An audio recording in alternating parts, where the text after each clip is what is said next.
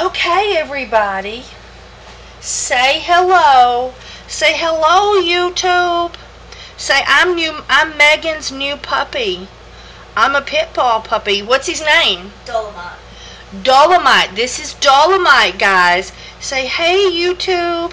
And say I have a very serious problem. Say I have a deer tick on my stomach. It's right there. Can we see? Can they see it, Meg? Is it showing up in the camera? Yeah. Okay. It looks like a nipple.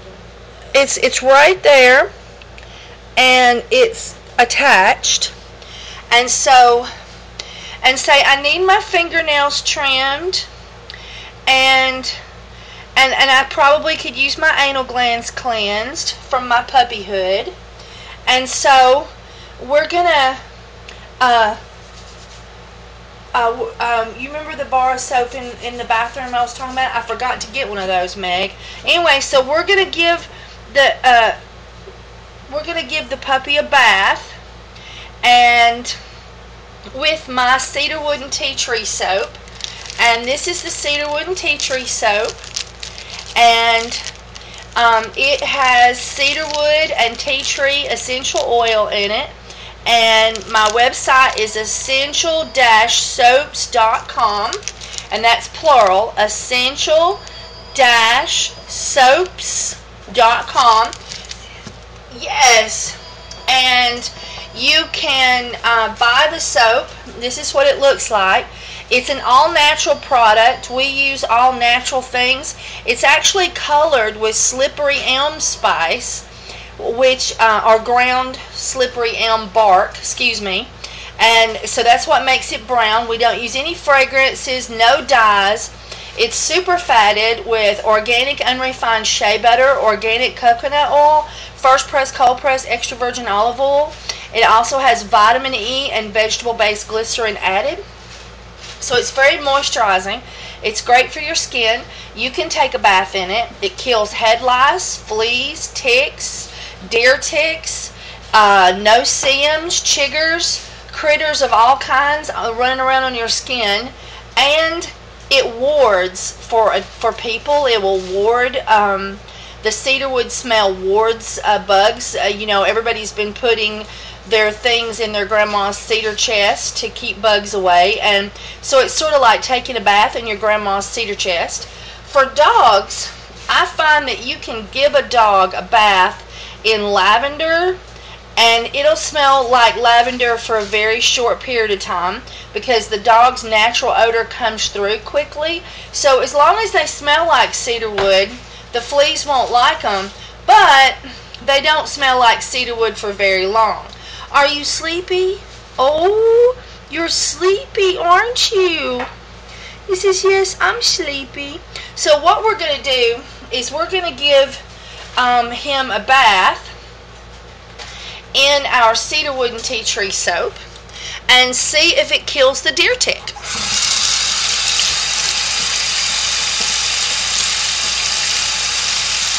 It's going to be warm water. Dolomite. I'm no good at names. Well, where's the hot water at? Huh? There it comes.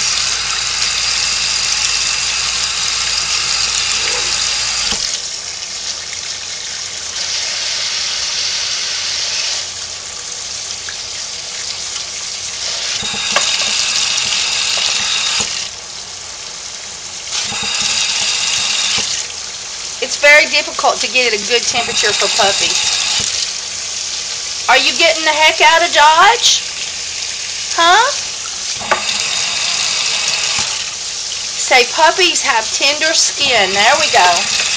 Alright, now fleas will attempt to run into the eyes, and I didn't see any fleas, but so putting a little bit of Vaseline on his eyes and a little bit of Vaseline around the lips because they will run and try to hide in the mouth.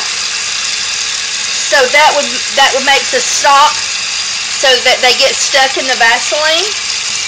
And so, okay, so here we go. We're going to get wet. Are you running? He says, I'm getting out of here. So I'm getting out of here. I'm getting out of here. Says, let's get out of here, Mama. This woman's doing mean things to me.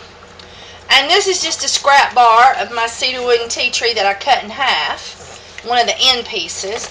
And we're just going to lather up our dog. I know. Okay. Get our, oh yes.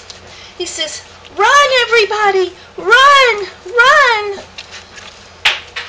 We're going to lather up our dog really, really good because we want the foam to be very foamy and stay very prevalent on the skin. And this is also going to kill any flea that's on there. Oh, give me a take for 2 minutes.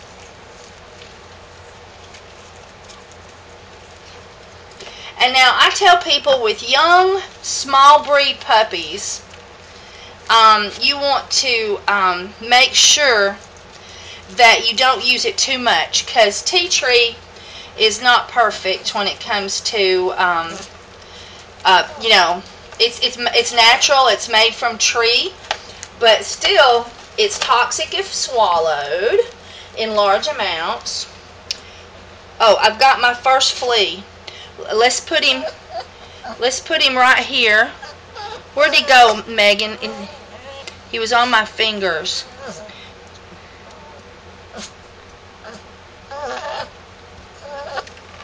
He says, I'm getting out. I think I lost that flea. It got away from me. Oh well. It was pretty much dead already. Fleas go pretty quick with this stuff, but I say with puppies to leave it on for 2 minutes. And everything. And the Vaseline normally keeps it from burning the eyes, but he's complaining with one eye. So, let's just check that out. Let's see.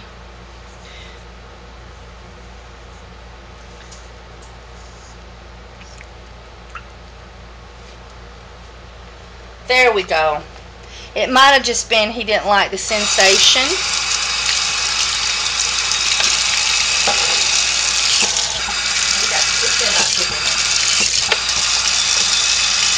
There you go. And then we'll lather back up. And you saw what to do if you get water in the eyeball. Flush with water with the sprayer. Cold, warm, gently warm water. But I just didn't get enough Vaseline in there. Normally the Vaseline keeps it from burning the eyes. And how many minutes has it been? It's been 2 minutes. Alright, when I told you to mark it, I hadn't got the face done yet. So we'll give it just a little bit longer. And now we'll do the anal glands. Meg, you help me see if it's in camera. Is that in camera? Yes, it's in camera. Okay, I tell you, we're going to have to do that differently. I'm going to have to get on the other side of the camera. Hang on, guys. It's okay. It's okay. You're so sure. Alright, so we're going to pick up the tail and squeeze. Woohoo! And say, out came and that cleaned the anal glands. There you go. You didn't have much in there, but some puppies can have a buildup from being a puppy, and it's good to do it when you first get them. And Megan's going, run, everybody, run. I can't watch it. She says, get out of Dodge. Okay, now, let's see, Meg, is that deer tick still sitting there? Yep, it's still sitting there. And deer ticks, I always recommend 5 minutes. But since he's just got one, let's see with 2 minutes if he's dead. And because, say, I'm a little puppy, so 5 minutes might not be so hot for you. What do you think? It's been about 3 minutes? Okay. Okay.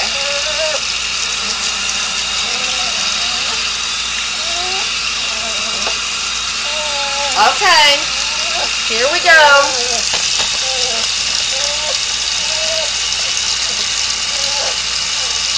Let's get you rinse. Oh, there's some fleas.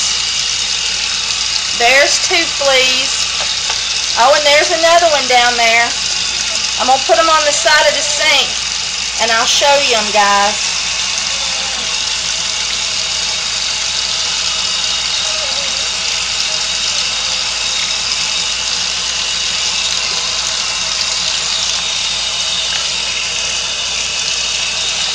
Okay, is it good? Yeah, that's a good temperature. All right, here we go.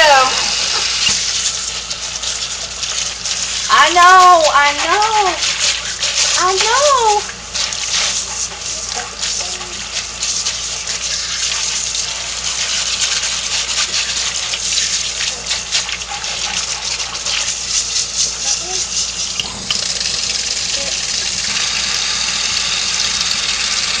You saw a flea? Yeah, it's up there. See it?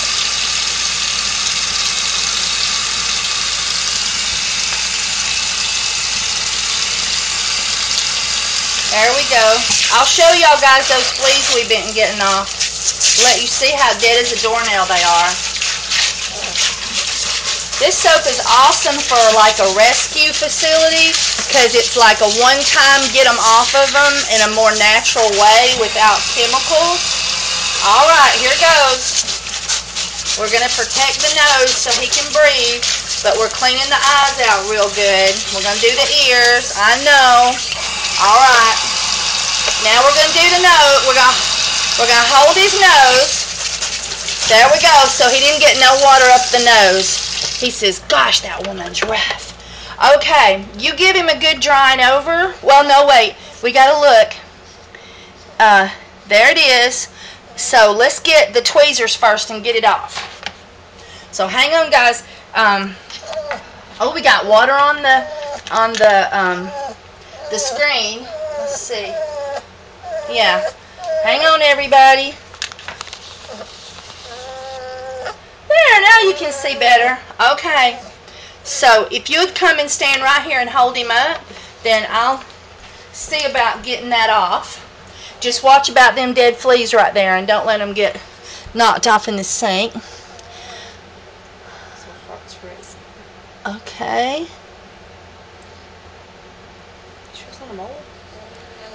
Okay, I got it.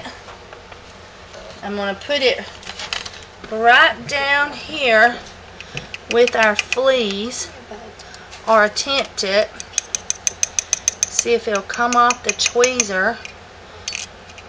Okay, hang on, guys. I gotta put this thing down. Okay. Okay. He looks dead to me. And that was what, about 4 minutes actually on the legs. Yep. But the face got about 3 minutes. And you know, those things run like crazy when you pull them off and let go of them. They're fast. It looks dead to me. And all these fleas look very dead. But we're going to come back and see if they stay dead or if they're playing possum. Okay, so let's show how to trim his toenails. Okay. There we go. We'll keep him blanket and all. He says, gosh almighty, that woman's rough.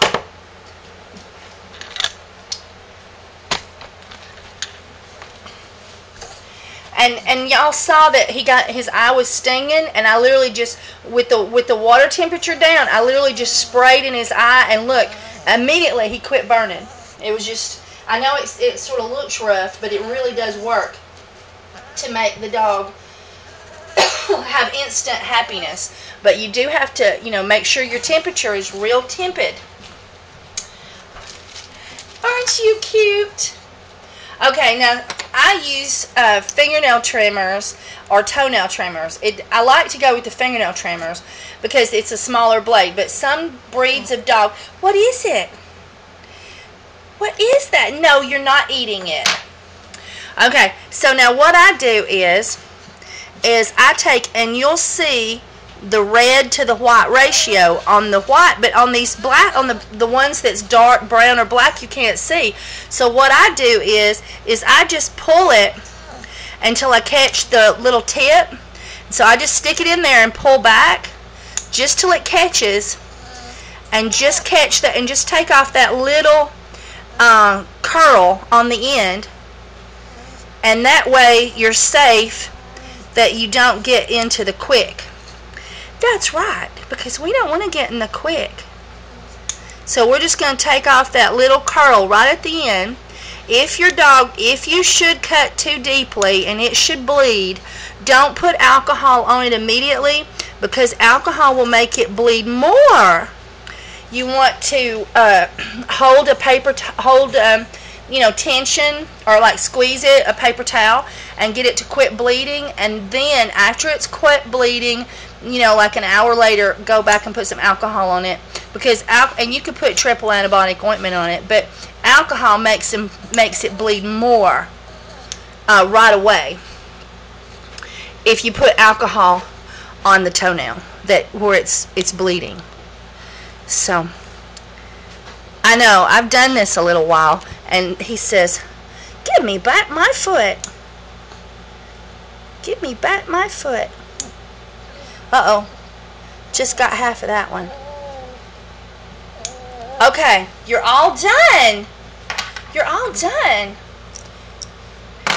Now, another thing you can do is take Q-tips to the ears and alcohol.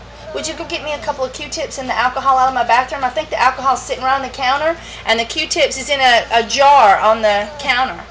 Yeah, we need to get your ears all nice and dry. Did you see me take the sprayer to the ear, because his ear was really dirty?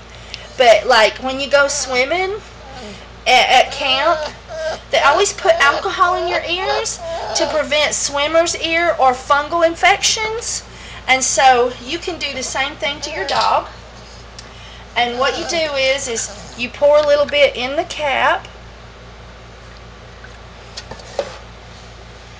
and you put it in the ear, and go swishy, swishy, swishy, swishy, swishy. There we go. I'll show you again. And then take your Q-tip and just roll it around in there. And it's not so much it's not so much getting the funk out with the Q-tip, but drying out the water and just getting out the immediate stuff right at the beginning of the eardrum. All right, let's do the other ear. One down. And this prevents ear infections and fungal infections, or what some people call swimmer's ear. Pour it in, and then go swishy, swishy, swishy, swishy. Then stand back, because I'm going to sling it everywhere. And then just roll the Q-tip. Oh gosh, you're wiggling so much. And I'm being really careful not to go deep. See how I'm holding it so it can't go deep? And say, I'm just cleaning out just that little initial area. Don't go deep down in your puppy's eardrum, because you can burst things and do mean things to puppy's ears. Okay, so let's go over here. Are you ready to go back to Meggers? I know he's having a fit. There he goes. Okay. It's okay. Okay. Now, let's look and see what we got here.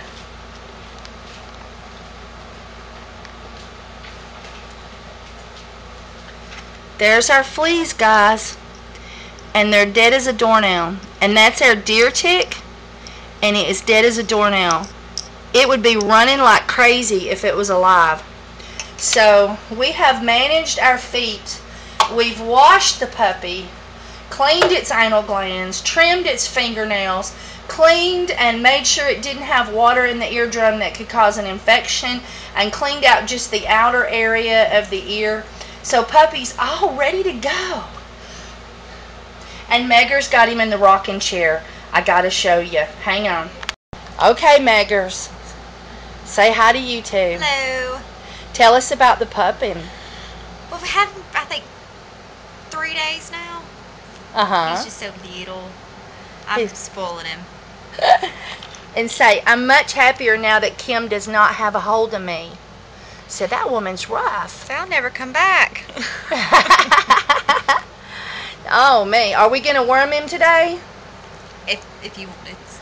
Okay, I'll give you some wormer so you can worm him. Okay. Did you know that legally I can't worm somebody else's dog or give them shots? Okay. But I can give you the stuff and let you do it. He's got his shots, but we just... Haven't wormed him, so I'll give you some wormer and you can worm him. Thank you. Just so you know about the ethical procedures here, guys.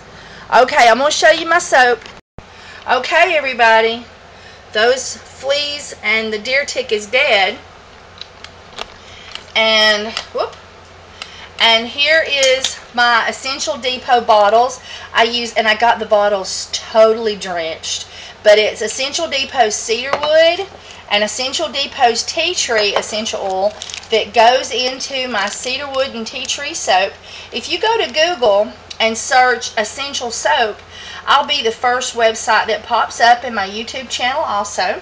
And this is what the bar looks like. It's 4.8 ounces, an inch thick, and totally rustic and natural because we're natural soapers. Okay, everybody. I hope that you'll try some of my soap and kill the fleas and ticks or the head lice or the no-see-ums or the chiggers or whatnot in your life. And there is washing instructions on the website on this soaps page for dogs and people. Okay, thanks for watching my video. Thanks for subscribing. Thanks for leaving your comments. If you're going to purchase something from Essential Depot, thank you for using my link that is in the description. And everybody have an awesome day. Okay, it's been 45 minutes. They are still dead as a doornail.